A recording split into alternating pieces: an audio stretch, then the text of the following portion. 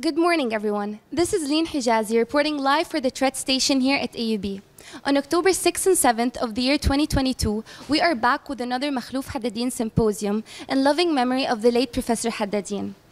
8 renowned chemists will be giving their lectures for the following 2 days. And the following report will include interviews with AUB's current and 16th President, Dr. Fadlo Khuri, along with the 8 speakers. President Khuri, my condolences to you. We were very touched by your opening remarks. I have a few questions. First of all, what did the late Dr. Haddadin mean to you, and do you have any significant encounters with him that you'd like to share with us? I have many encounters. I knew Makhlouf for 49 years, from when I was a young man to when I first entered AUB. He and my parents got to be friends before I was born in Boston. I visited the Haddadin family for Christmas and New Year's in 2020, just before the pandemic, my family and I had promised him that I would visit him this Christmas, because I've always called the Haddadins my family in Jordan. So Makhlouf was an extraordinary person. He was very personable, very humble, but he was very focused on the students. He held you guys to very high standards because the tyranny of soft expectations was not in Makhlouf's head. He expected great things from each and every student. He held me to a high standard, so I will miss him the rest of my life, but part of him will always be with me. And what are your thoughts on the actual symposium being held here in AUB, especially after the pandemic and all? I think this is exactly the kind of high-quality scientific symposium that we need to have at AUB. Look, I've said it many times. When people ask me, what surprised you the most? I knew the students were excellent, but the faculty are truly world-class. And the vast majority of those world-class faculty have stayed. As a faculty member, as a scientist myself and a scholar, you only get better when you measure yourself and you collaborate with top people. So it means the world to have these extraordinary people come here. These are some of the top chemists, including our own Dr. Hanadi Sleiman. So it's very, very important to continue this tradition, and we will make sure this is permanent.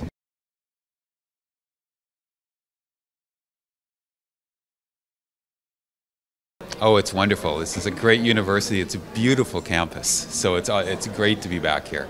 Thank you for hosting us. It has been a wonderful experience, beautiful campus. That's the one thing it surprises. It's how green and how nice it is. And another one, I see all the students here. They are more energized. They are sort of wants to do new things. And I think this is very important. That's one of the first things that struck me was how the students are very enthusiastic and proud of what they do. So that is the one. Well, I'm really enjoying my trip. As I explained, I grew up in an Arab-American family, but I've never been to this part of the world. So it's like I'm seeing all these familiar faces. And it's really wonderful. It's amazing. The students are really impressive. They're very enthusiastic. It's so nice to see everyone very interested and curious about science. Oh, it's very nice. Very pleasant environment. It's wonderful to see the area and the students and learn more about the culture. So it's been a nice experience. Oh, I love it here. It's home, right? So it feels wonderful to be here. It's wonderful. It's my first time in Lebanon, and so I'm enjoying it very much. And the campus here is really fantastic. And food, wonderful.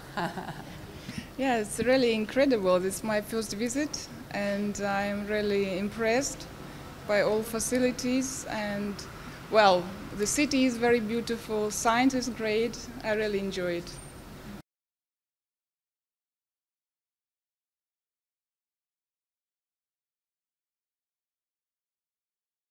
Well, you know, certainly there's a wide world of chemistry out there, and I think, as I mentioned in my talk, the training you're getting here as undergraduates is just outstanding. So keep your horizons open and look out into that world afterwards, because I think there's a lot of things that are positive you can do. So I'd say really to try to push that in your careers. And my advice to the students is keep that passion and enthusiasm going. Things will get better, and you will be very successful. So that is what you need, is the passion and enthusiasm. So my best advice would be to study hard and learn to think of your own ideas for research, and you'll be successful.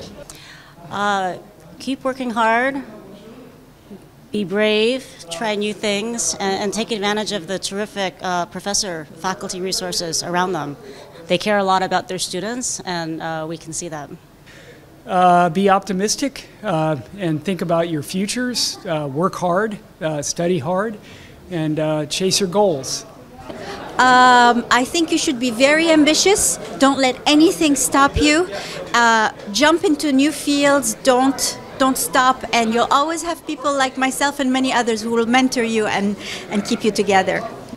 Well, the piece of advice is to follow your dream, really, because eventually that's the only thing that really brings you to put a large effort, a major effort to get the best out of you.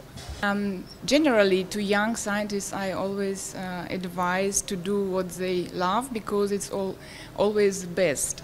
Because if you love something and you do it, yeah, you contribute your best, right?